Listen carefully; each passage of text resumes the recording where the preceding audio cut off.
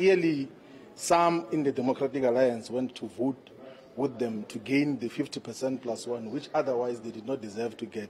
So we are noting that the DA has participated in establishing or re-establishing a corrupt government here in the city of Johannesburg, and we are going to continue as opposition and expose the corruption that the ANC will obviously be engaged in. So that is basically our stance in terms of the recent outcomes.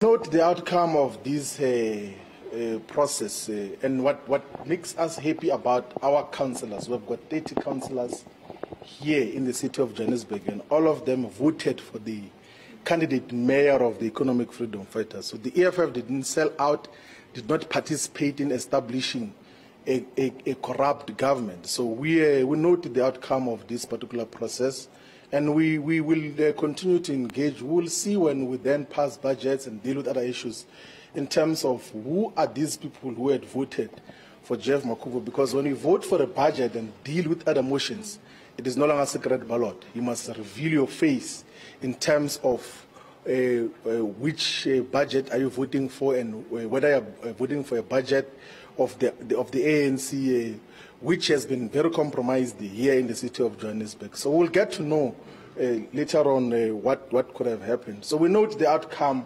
of this process, and we'll continue to play our role as a robust opposition that engages, that comes with concrete alternatives and solutions in terms of what should happen to the people of Johannesburg. We have played our part.